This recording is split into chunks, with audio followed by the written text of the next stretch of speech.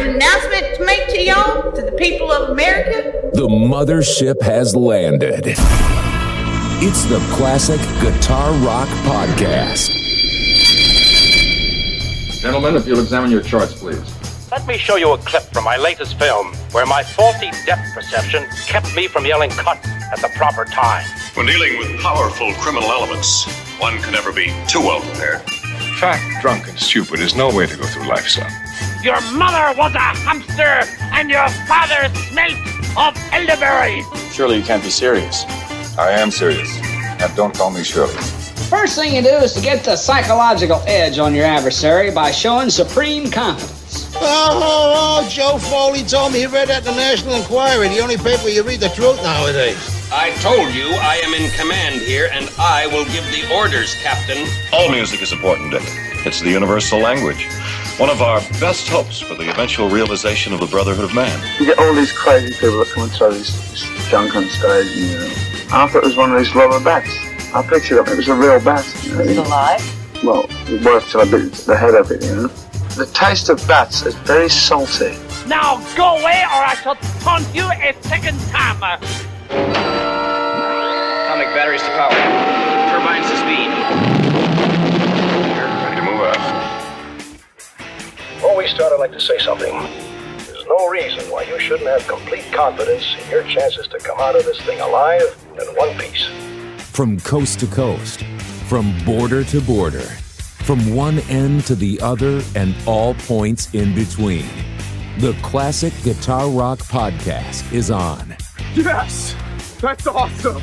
We crank up and break down the great guitar-driven rock of the 60s, 70s, and 80s.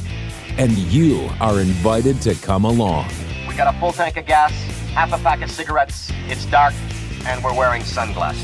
Hit it. And now, your host, Jeremy Lunnan. Yeah, we don't know anything about that fella there. Who is he? Where's he come from? It's time for the Classic Guitar Rock Podcast. Hello, welcome to the Classic Guitar Rock Podcast. I'm Jeremy. May 9th, 2023 is the dateline. Let me be frank with you. So, I've got my empire, right? I say that jokingly. My wife refers to it as my empire. I've got 16,000 YouTube followers. And I've got the podcast. The podcast actually is, I wish I would have started the podcast a lot sooner. When I first thought about it, 5 years before I actually started it, I would have a lot more traction. The podcast is doing pretty well. And if you're a content creator, and some of you, if you're listening, if you're a podcaster, if you have a YouTube channel, you've only got so many hours, right, in a week. And it's like, do I spend my time on YouTube? Do I spend my time doing the podcast? And I try and kind of tie the things together, keeping in mind that I do this for fun, right? This isn't intended to be the way I make a living. And I may completely change my opinion over the next few days. But, I've just been thinking every podcast episode gets a number of listens, and you can get some ad revenue from each episode. And if you're only doing one a month or two a month, then that's what you get, right? And then so part of me is like, well, if I just publish more episodes, I would have more listens, I would have more ad revenue, and all that's true. But the balancing act is you don't want to dilute what you're doing, right? If you went to a daily podcast, obviously you'd have more listens, but would it be fewer listens per? So there's this algebra that goes on in your mind. And at the same time, would it make more sense to be doing it on YouTube versus the podcast? And I'm saying all this just to say, I'm going to try an experiment, and you guys are part of my experiment. I'm going to put out a lot more podcasts. Part of me was thinking I'm going to do a daily podcast. And I thought, well, man, to do a full episode, once you edit it, once you record it, once you do a little research, I mean, I can't do one every day. Could I do a couple a week? I don't know. We'll see. But where am I going with this? I'm going to start publishing a lot more episodes. And guys, feedback is super important. And if you guys don't want to hear more, let me know, right? Or if you think doing more episodes is a good idea, I'd love to hear that too. Please email me, classicguitarrock@mail.com.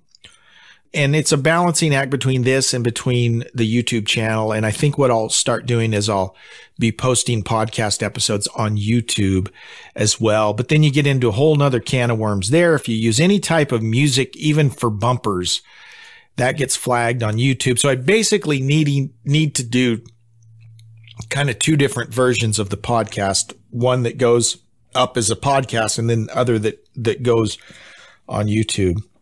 It's a struggle. But anyways, thank you so much for tuning in. I got a few things I want to talk about today, and I do want to get to some emails. I do have at least one email that I want to share with you. Again, the email address is classicguitarrock@mail.com. I'd love to hear from you. If you have questions, comments, complaints, criticisms, let's talk about them. I'm happy to share those things. So I've got one email here from Alan.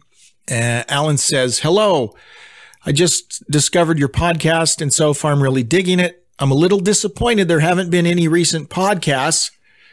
He sent this right before I posted the last one about a week and a half ago. But certainly understand how life gets in the way sometimes. "I enjoyed the episode on Ozzy's guitarist and liked how you mentioned how Gary Moore and George Lynch were pivotal figures in his early career, even if they never toured or recorded with him. I also agree with your take regarding Brad Gillis and the Sabbath covers. My take on that was, this might be controversial to some folks. I like Brad playing Sabbath tunes better than Randy. I'm not saying I like Brad better than Randy, but you could tell that Brad loved the Sabbath. He was a Sabbath fan. Randy was not a Sabbath fan and didn't like playing the Sabbath music. And I think it shows when you listen. I don't know if you knew this, but Marty Friedman also auditioned for Ozzy at the same time period as Zakk Wylde. The story I heard is that while they liked Marty's playing, Sharon was concerned that he might come off too much as a clone of Jake, image-wise. Just as well, Megadeth's Rust in Peace is one of the finest classic thrash albums of all time, and I can't imagine it without Marty. Tornado of Souls might very well have the quintessential thrash metal solo. In any case, I hope to see more podcasts soon. Thanks, Alan." Alan, thank you, my brother, for that email. Thanks so much. And any of the rest of you, please email me at classicguitarrock@mail.com. There's a lot I want to talk about just in this email. I had heard that Marty auditioned during that time that they got Zakk, that Zakk was auditioning. And you mentioned the George Lynch and Gary Moore pieces. Very interesting parts of the history. George Lynch was, in fact, he was far enough into the process that he was actually touring with Ozzy. He'd play during the sound checks, and I think they were planning on George being the guy. And then Jake comes in, and Jake tells a story about seeing George get fired right in front of him. They just fired George right in front of him and say, "Jake, you're the dude." And this also kind of shows the role that Sharon played in a lot of this. For instance, one of the things they didn't like about George was George had a day job. He had a family. He's like working for Anheuser-Busch or he was like drove a beer truck delivering beer to stores and stuff. So he had a day job. He had short hair. And this was a problem for Sharon, very image conscious, right? So that was a strike against George.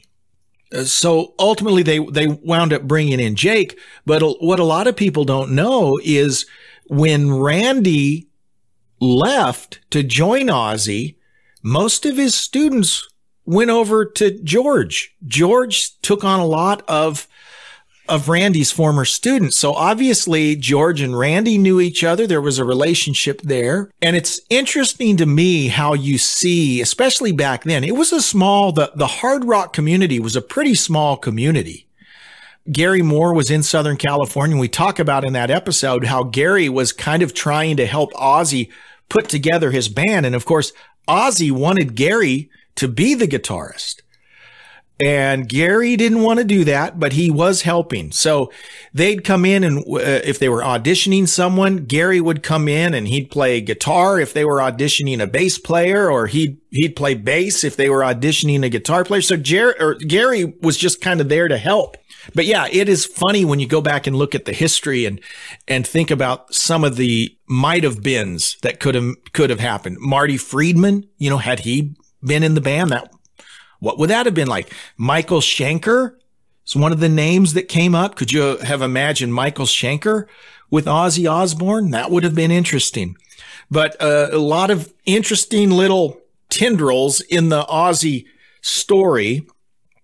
And I would encourage you to go back to that episode. There's an episode called Ozzy's Guitarist. There's also an episode about Blizzard of Oz and that whole process of Ozzy leaving Sabbath and the recording of Blizzard of Oz and Diary of a Madman. And then the Black Sabbath Matters episode I would also recommend. Those are all great episodes if you're a fan of Ozzy and his guitarist. But Alan, thanks so much for the email, and I'd love to hear from any of you.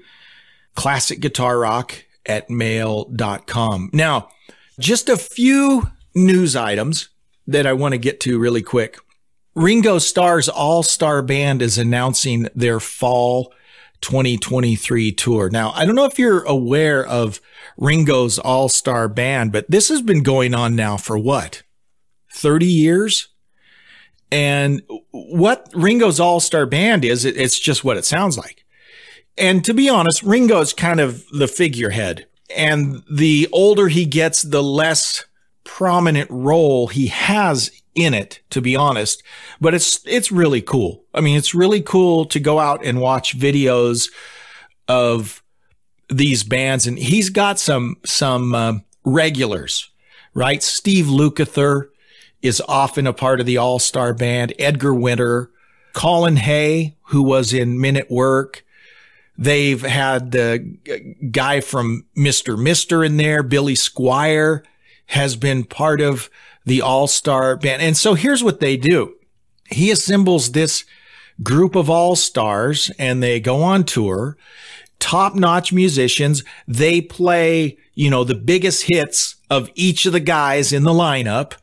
And then they just will play some other classics. And so if you ever have a chance to see Ringo's All-Star Band, well, beginning in September in Ontario, California, clear through October. So it's really kind of a short tour. It starts September 17th, ends October 13th in Thackerville, Oklahoma. If you're in one of those towns where they're coming, I would really encourage you to see it. You're going to have a great time. You're going to hear great music. You're going to hear a great catalog of music. So you're going to hear stuff from Toto. You're going to hear stuff from Men at Work. You're going to hear Edgar Winter's stuff. You're going to hear Beatles stuff. It's a good time. And it's always fun to see how the Ringo's All-Star Band changes over the years. I mentioned other people have been in it, right? The guy from Mr. Mister, Billy Squier. So it just kind of depends on who's in the lineup as to what music you will hear, but definitely worth your time to go check out Ringo's All-Star Band. Another little item that I thought was interesting. We've talked about Foreigner. We've talked about how Foreigner, Styx, Journey, pretty much any of the classic rock bands, none of them have original members. Kiss, obviously we can throw Kiss to the mix. And so it's always this question I throw out to folks, especially the ones that are really, really diehards about only seeing the original lineup. And the question I always throw out, would you rather your favorite band just stop touring, no more live music ever, or would you rather they continue with non-original members? That's the question I throw out. So Foreigner is one of these acts that has been getting quite a bit of grief from the diehards because, let's be honest, the only original member in the band is Mick Jones, the guitarist, who's like 78 years old now. And he literally, I think at this point, plays one or two songs. He'll come out at the beginning and play one or two songs, and then that's all he does. The rest of the time, all non-original members. Are you okay with that? Or would you rather that Foreigner would have just called it quits when Lou Gramm left in the early 2000s? So this news item I have is actually Jeff Pilson in an interview. Jeff Pilson, of course, was in Dokken. He's in a project called Black Swan. He's currently in Revolution Saints. Very active musician, great bass player, great singer, and a great producer, and a multi-talented guy. Currently, he's touring with Foreigner and has been for like 10 years. And he says, you know what? When we play live, we don't get any grief. No one complains. No one says anything. They love the show. And full disclosure, I'm going to see Foreigner this summer when they roll through Spokane. I'm going to go see him.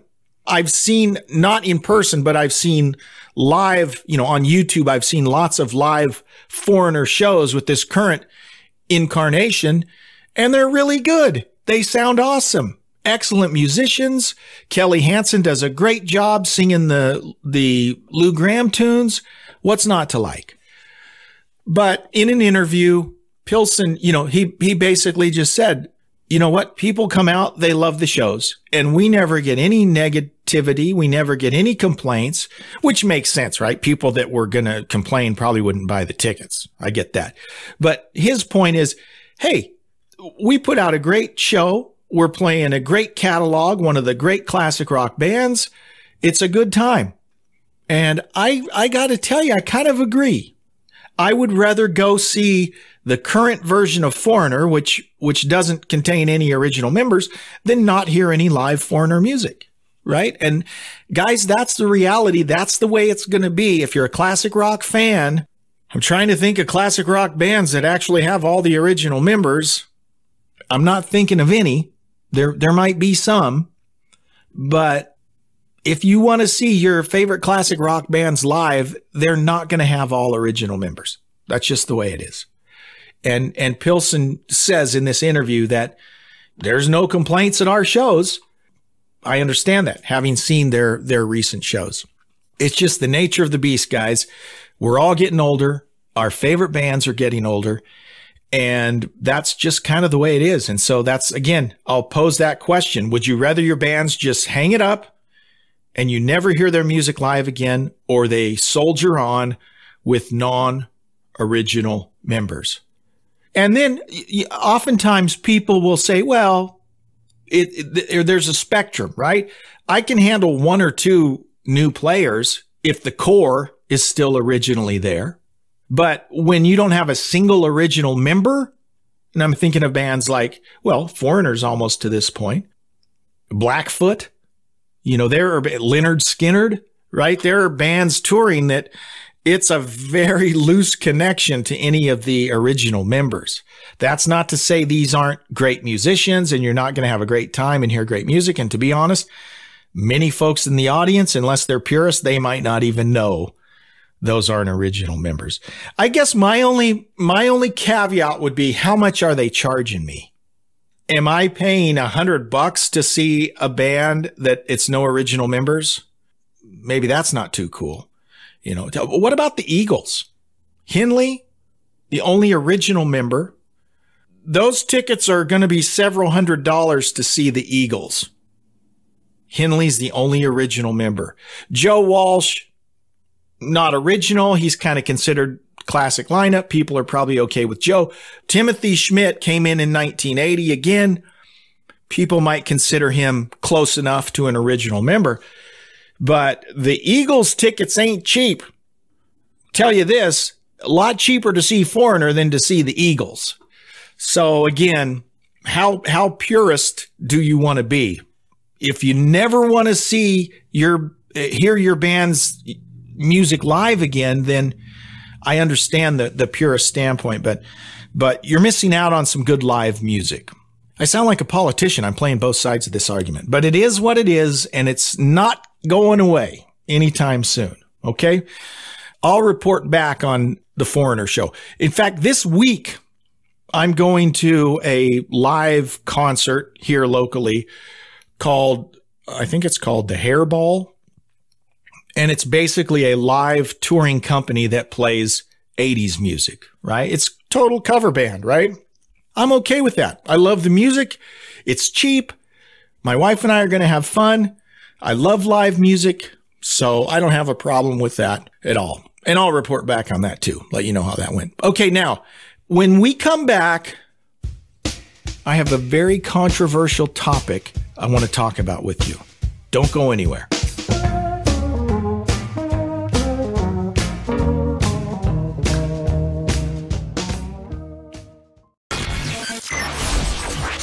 The podcast Jeremy's mom listens to.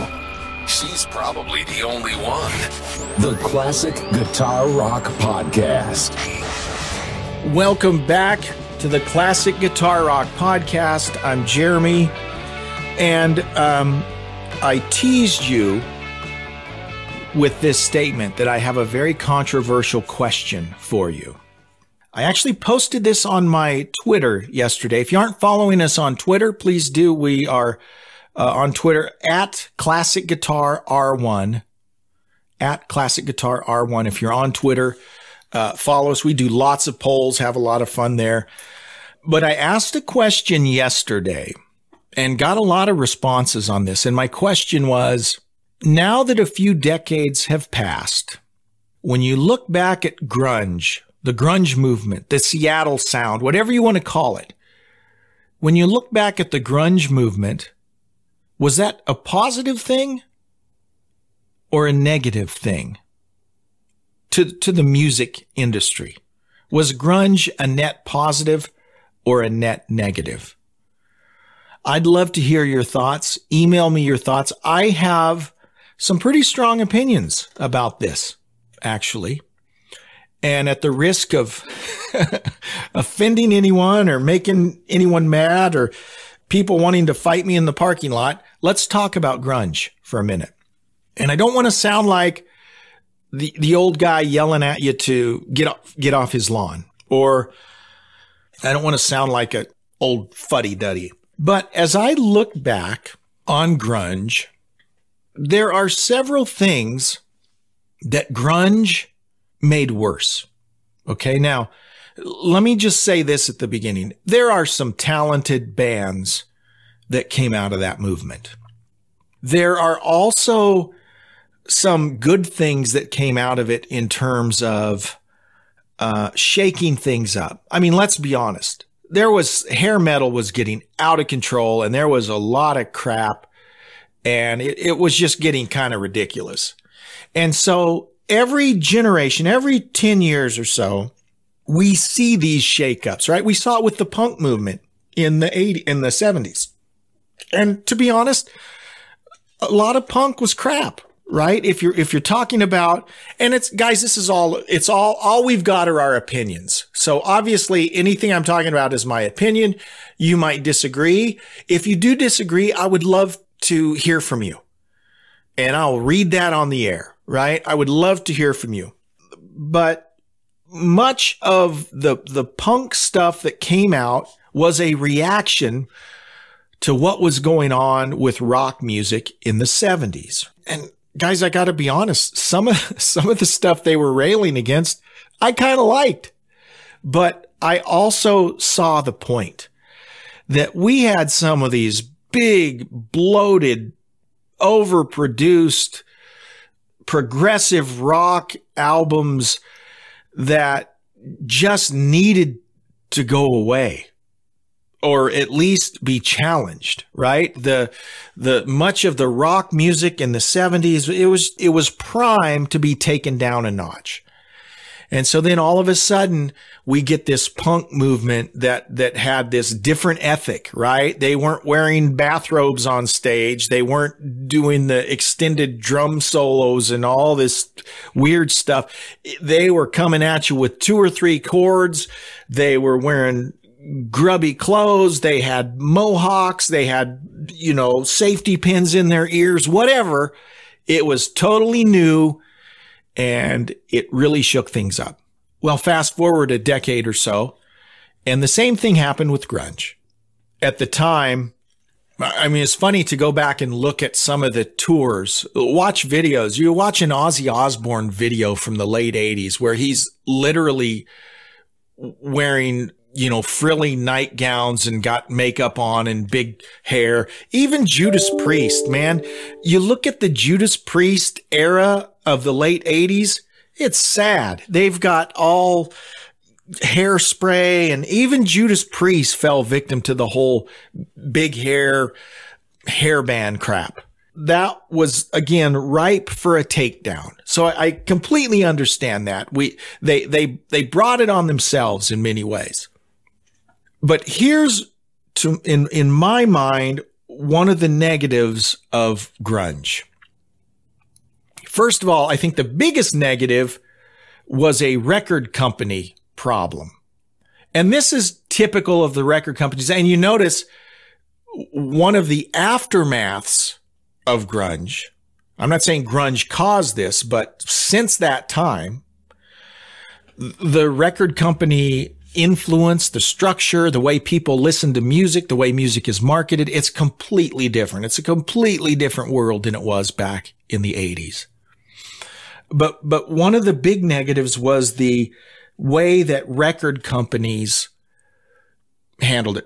Record companies are a complete Me Too. I don't mean Me Too in the sexual harassment sense. They're a Me Too in the sense that they just copy. And this has always been the case with record companies. Something is popular, and so, we need our version of that. Okay, so Nirvana's really big. Let's sign bands that are just like Nirvana. Pearl Jam's really popular. Let's sign bands that are just like Pearl Jam. Until every record label is just signing. I know it would have been a great time to be a garage band in Seattle, right? Because it seems like they were signing almost everyone. And so we get all these bands that they become the trendy thing. And so what that meant is a lot of established bands, even if they were super talented, they couldn't get the time of day. I mean, think about, in my mind, some of the good bands of that melodic rock era of the 80s. We had bands like Damn Yankees in the late 80s. We had Giant. Remember Dan Huff's Giant? And even some existing bands like a Van Halen or Whitesnake, right? We talked about Whitesnake in our last episode. These bands were good bands. They were putting out good music. Y&T, even, who had been around since the 70s. They were putting out good stuff. But they went from being popular bands to all of a sudden it was like the record companies didn't want to hear from them. I know. We realize your last album sold several million copies, but we're wanting to do something else. So what you saw was a lot of the existing legacy hard rock bands felt like they had to compete. And so let's put out an album that kind of sounds grungy. Def Leppard, right? Their slang album. Dokken did it. Kiss did it. Most of the time it didn't work, because it didn't seem genuine, right? You're a hair band, guys. We don't want to hear you play grunge. So it was an interesting time because there were still bands that had big audiences, but the record companies didn't want to cater to those audiences anymore. And it seemed more dramatic with grunge even than it did with the punk movement back in the 70s. Another thing that was a negative, I think, as a guitar fan, was the guitar playing just was not as good. I mean, there were some talented guys, But for the most part, it was kind of back to that punk ethos where it was just, a lot more dumbed down musically. And again, I'm speaking in broads. There were exceptions, but guitar solos were kind of frowned on. You didn't hear cool ripping guitar solos anymore. So that was another negative thing. We went from this idea of showmanship, put on a great show, to now we have this whole shoegazing, guys in their flannel shirts and scruffy jeans that just look at their shoes all night. And the performance ethos was gone with grunge. Now, again, this was a reaction. Some of it's a reaction to over the top stuff that we saw in the late 80s. I get that. But again, when I'm looking at net negatives, I think all of those things were negative. Much of what is attractive, and this is why this music is still popular, still coming back. People still want to go to these big shows and see Def Leppard and Motley Crue and all these bands from the 80s because guess what? The music's fun. I think grunge lost the fun factor. It became a lot more depressing, a lot more broody and whiny, and it just wasn't as much fun. Again, that's a negative. Now, there are some elements of grunge that kind of morphed into a more poppy type alternative stuff that doesn't really fit into that category. But you look at the big bands of the time, Nirvana, Pearl Jam, and again, there's some talent here. Don't get me wrong. There's some talent. They had some good stuff, but in general, wasn't as fun, wasn't as positive, wasn't as upbeat, right? And also, we seem to lose that. I'm a sucker for hooks. I'm a sucker for catchy vocals that I want to sing along with. And we lost a lot of that in grunge as well. So I'm not going to lie. I kind of like the pop sensibilities that came with a lot of the hair band stuff that we didn't have as much with grunge. So if you're going to pin me down and force me to make a decision, did grunge make things better or worse? Was grunge positive or negative? I'm going to straddle right in the middle. I'm going to say it's about equal, right? I think for as much good as it might have done, it did an equal amount of bad. And that's me. That's my opinion. I would love to hear what you think. Email me, classicguitarrock@mail.com. Now, let me say this. Many of the bands that got pushed aside because of grunge are coming back, and they're coming back big, and their stuff's really good. And I'm going to give you two examples. In the last month, Winger and Extreme. These are both bands that were really on the, I won't say they were the biggest bands, but they were on the way up in the late 80s. Remember Winger? Remember 17? She's only 17. All of that. Extreme, More Than Words, Wholehearted. Extreme was on the ascent.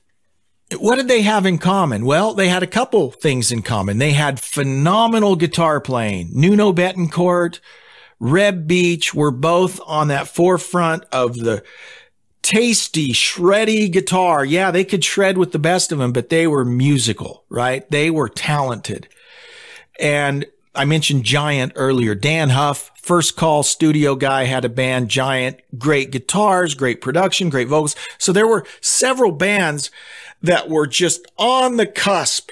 We were expecting big things from them, and then blam, here comes grunge. Everything changed. These guys are kind of not cool anymore. Winger especially. You guys remember the whole Beavis and Butthead thing, right? The kids wearing a Winger shirt. And they'll say, yeah, when they were making fun of us on Beavis and Butthead, that was kind of the nail in the coffin. Well, I challenge you to go listen to the new Extreme stuff. And the new Winger album just dropped, the whole album. You can go stream it. And I was reminded again how talented both of those bands were, Extreme and Winger both. Musicianship, vocals, songwriting. I'm going to get in trouble when I say this. It's better than anything that came out in the 90s. Okay, I know I'm biased because my wheelhouse is the classic rock, the melodic rock stuff. But it's really good stuff. So I'm leaving you with the challenge to listen to the new Winger album. Listen to the new Extreme. I don't know if their whole album has dropped, but like 3 or 4 songs are out so far, at least. Listen to the new Extreme. Listen to the new Winger. Listen to a group like Revolution Saints, which is from that classic rock mold.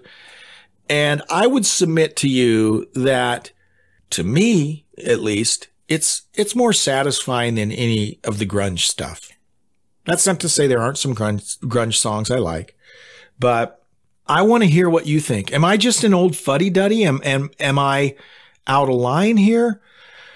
And now I'll share with you the results of my poll on Twitter, at least last time I checked. So last time I checked, when I posted that, when I asked folks, was the grunge movement's impact on music negative or positive? It's about a 60-40. Probably more 65-35 positive to negative. So about 35 to 40% think it's was a net negative. 60 to 65 thought it was a net positive. I'd love to hear what you think. There might still be time for you to respond to the poll on the Twitter page. That's great. I'd love to hear an email from you. Tell me if I'm wrong. Let me know why I'm wrong. Maybe I've missed something. Maybe I'm not being realistic here. If you agree with me, I'd love to hear why you agree with me. But the good news is, for those of us that are dinosaurs like myself, a lot of these great bands from the late 80s are coming back, and they're putting out good music, and there's good stuff out there. So it's a great day to be a classic rock fan. Thanks so much for listening. I'd love to hear from you. ClassicGuitarRock@mail.com. Until next time, this is Jeremy. Thanks for listening. Bye-bye. Thanks for listening to the Classic Guitar Rock Podcast. Oh, sweetney. Please like, subscribe, and share. You can email us at classicguitarrock@mail.com. We're not ordinary people. We're morons. We'll see you for the next episode of the Classic Guitar Rock Podcast.